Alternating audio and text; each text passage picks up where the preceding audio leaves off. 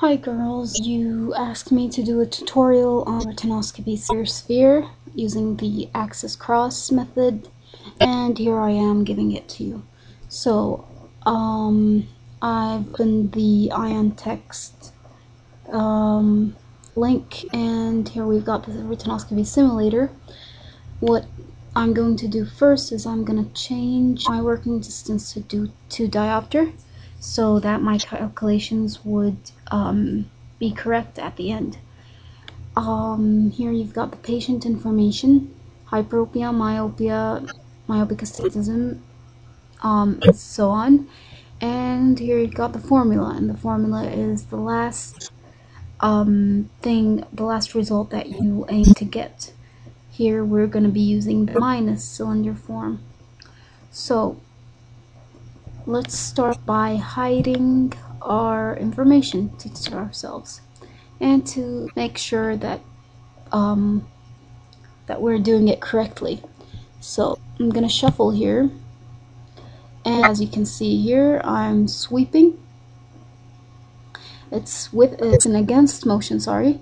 And if you didn't notice it, there's a bit of a break in the red reflex of the eye. So what I'm going to do is I'm going to rotate my beam so that it would be aligned with the red reflex of the eye. So here, I think it's aligned at 130. So 130 degrees is one meridian. Obviously the other meridian, since it's regular astigmatism, the other meridian would be 40. So 40 degrees. So let's try it. Let's go here and hold on.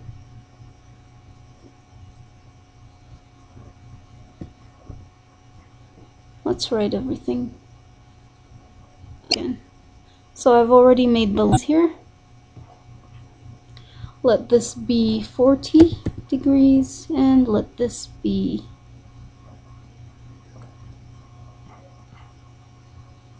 130. Or just to do everything correctly, let's just do everything all over again so you wouldn't mess up. Got the 40 degrees axis and the 130 degrees.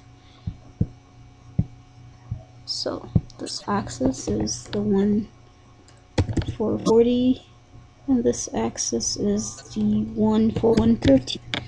Okay, and here, just so that no one would forget, this is the axis cross. Okay, let's start refracting. Go over here, we've got our beam rotated at 130, and we see an against motion. What are we going to do? Minus lens. We're going to start increasing them. Still against, so we're going to keep on increasing. Against, increase, still against, but we're getting closer, as you can see. Really close now, still against. Width, so we're just going to go a little bit less than that, maybe -5. Hold on, against, so it's -5. I hate that this is really fast, so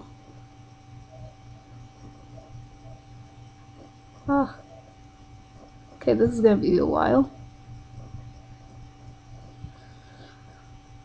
-5, please -5.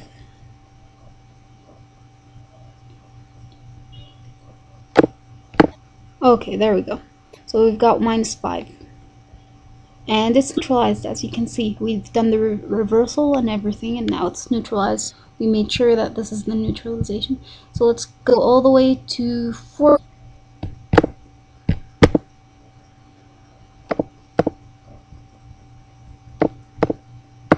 Okay. Here, as you can see, it's with motion, so it's less than -5. it's much, minus 5 is a little too much, so we're gonna go a little lower than minus 5. Let's just record the minus 5 that we got. We got minus 5 on the 130 axis, didn't we? So let's just put that here. Minus 5. And now we're gonna see what we're gonna get on the axis 40. So since the minus 5 is a little too much, we're gonna go a little lower and see. It's still too much. Now it's still too much. Still too much. Okay, let's take it off and see. Ah, there we go. It's still a width, so it's on the plus side. Let's add this one. And it's still a width, so we'll just increase. Haha, there is our little against again. So the plus is a little too much now. So we're gonna go. It's a little too strong for this reading. And we've got neutralization at plus 3/4. Sorry. So we've got neutralization on plus 3/4. If we did the reversal, we should be getting an against motion at plus 1. Correct? I believe so. So let's just put that in, which is plus 0.75. Okay. So the result is now we've got the complete axis cross here. So the result will be the more plus first, and the more plus here is obviously plus 3/4. So before we put it in the result column, we're going to take out our working distance. So we've got plus 0.75, and you want to see you're going to subtract your minus, so you're going to subtract your working distance here. To me it's 2, so it's going to be minus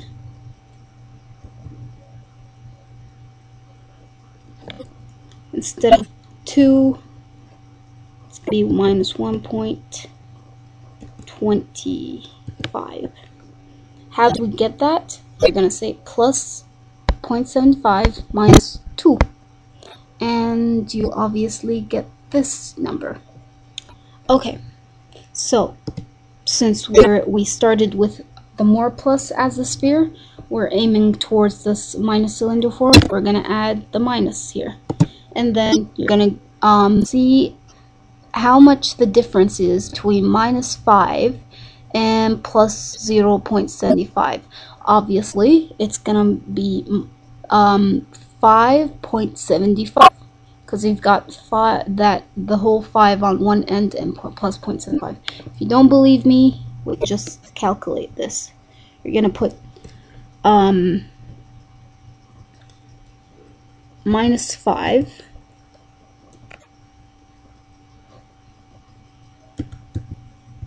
or if you like to do it the other way, you can just put plus 0.75 minus 5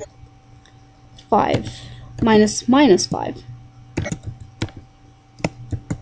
and let's let Google do its thing, and it didn't, obviously. Well, anyway, you just have to leave me then. It's minus 5.75. Then you put the axis. Since we used the sphere, the axis, since we used the 0.75 for the sphere, we're going to look at the axis of minus 5, which is 130. So we're just going to put the axis as is, which is 130. So our result here is minus 125 minus 5.75, axis 130. Let's see if that's correct. Minus 1.25 minus 5.75, axis 130. So I got it correctly, and I guess that's about it. If you want me to just make sure of our little result here, you add the whole result and to the eye with the working distance. So we've got along with the working distance. So it's going to be plus 0.75, and then a cylinder with 2030,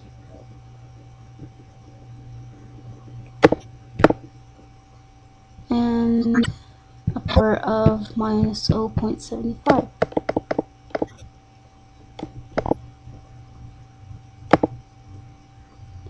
And it's supposed to be neutralized at all meridians. So we've got neutralization here and here. So we've got it correctly. Thanks guys, and I hope you enjoyed this tutorial and learn a lot out from it. And I might be doing one on the power cross just in case. I mean, if you like this one.